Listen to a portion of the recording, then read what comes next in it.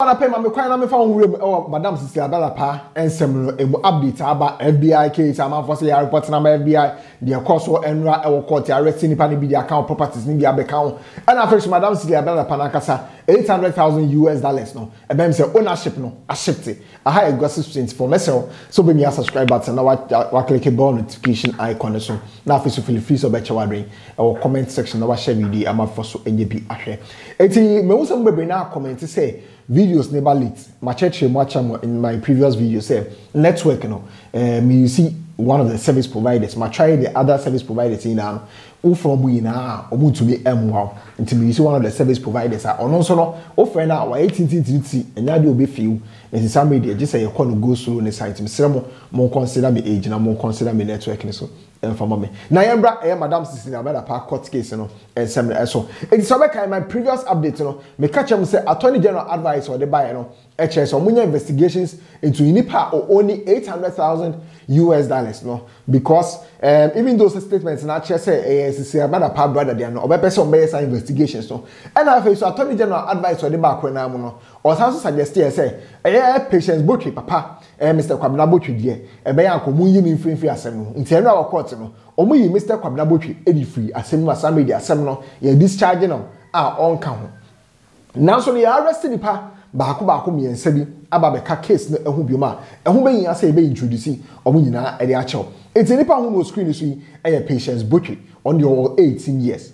on na say oye oba gege a wo case no and Sarah J and a house help now Patience Botry at send the tone artist as media or no so no baby dia asem no bi no or no 30 years artist or no a nursing mother and a war Benjamin Soa Patience Botry the current boyfriend now or no got to cast no our tamale mo rent say die a rent store no or no so na hu screen so the face towel e katakata ni no and after so ye war Malik Dauda a Patience Botry the ex-boyfriend or no so na hu no t-shirt a black no or not or introduce Patience Botry Madam Cecilia Dapaah and the kuna so the nya a juma or honomono and after so Christiana Achap so now who was screen so on the only kunu and as I arrest your or a friend kunu no job a pamri and I smile near excavator operator artist or no so no a baby dear some been some day papa 7 and omujina kwano no mo papa ko de a police for a channel so no be ka ho a no baba ba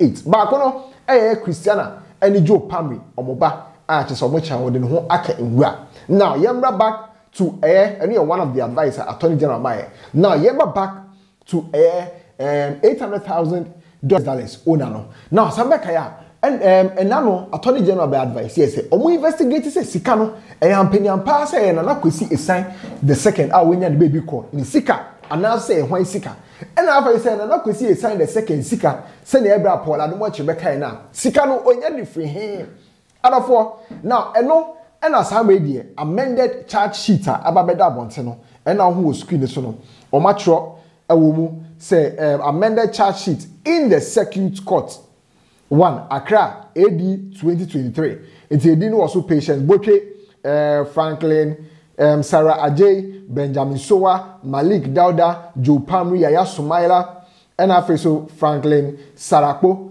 onoye akwala na say somebody no ho akengu an nti ono de at large intend they amended charge sheet no now amended charge sheet no so wo hwemu a e kire say wo hwe say particulars of offense now e kire say Patience Botry hairdresser Sarah J unemployed sometime in the year 2022 at Abelempe in the Greater Accra region and within the jurisdiction of this court did dishonestly appropriate cash the sum of $800,000 United States dollars, the property of Cecilia Dapaah. Now Cecilia no amend charge sheet no ama $800,000 no a state say a property of Madam Cecilia Dapaah. Ne nya ne brother property bio. Some the standard charge sheet in state. Also no the 300,000 euros. Can I say 300,000 euros no? Now according to Ebra Paul Adomochi no be chemu say Madam Cecilia Dapaah ekunu edia. Architect no nedia. Now so she has say particulars of offense. Patience Botry Sarah Ajay sometime in the year 2022 at Abelempe in the Greater Accra region and within the jurisdiction of this court did dishonestly appropriate cash the sum of 300,000 euros, the property of Cecilia Dapaah. It is already a sikani na ababe the property of Madame Cecilia Dapaah. It is Madame Cecilia Dapaah, ni late brother, eyere chese or yes say or file documents na or say se ni kulu wo sika bi wo wasa or kwa kwageno. And then says already and sha ebebuake because amended charge sheet no aye U10 ababe chese Madame Cecilia Dapaah and the owner of $800,000 US dollars no. In the event, Attorney General should move back to us. I say a fan $800,000 no.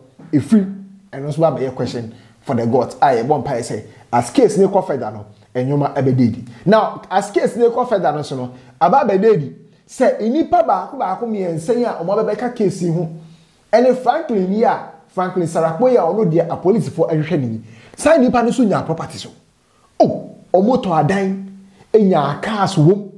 Ati se ni nyina no ekoko pemu or court. Ti ensem ni bi ma o. Sika na ya bobon na ye hu. Ena Christiana Achabo no ono oyo trader. Onya 70,000 Ghana cedis.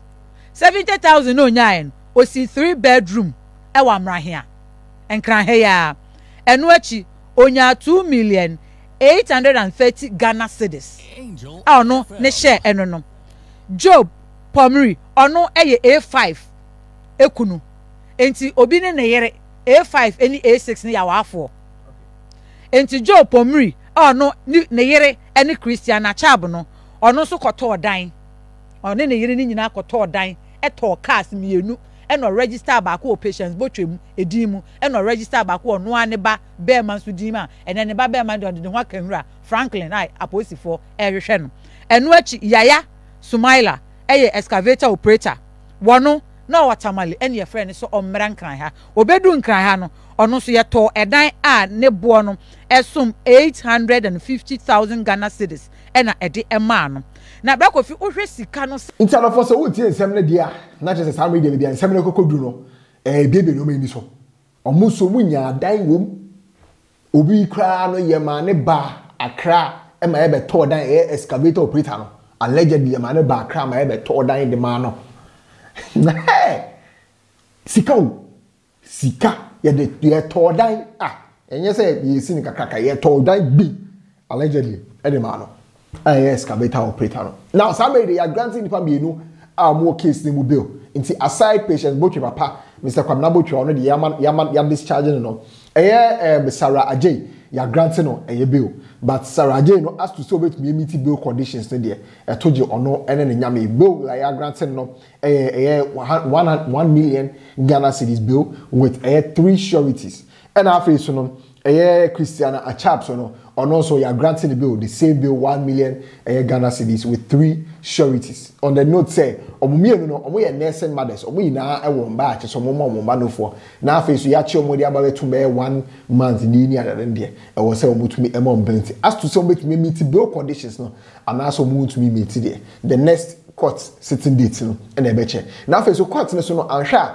senior attorney general be so asem ni mu no e betumi free circuit court ako high court because circuit court sika umbetumi are dealing with no sika we involved in the case no e bro omutumi ne so nti ahwa e betumi kokopie mu e we Accra high court na Accra high court any circuit court dey cry yen we na madam be friend Grace Loki a file a petition say or they come FBI DA federal government any ade e wo US ho no we say madam Cecilia Dapaah no omofa no nto mo red list or say not just the FBI alone. I have written to the FBI, the Federal Reserve Treasury Department, the DA, and just about every US government institution interested in issues of money laundering.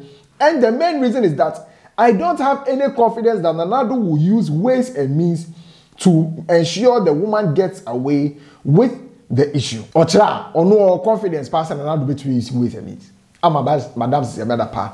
I'm from where they was saying, "Ain't our petition FBI."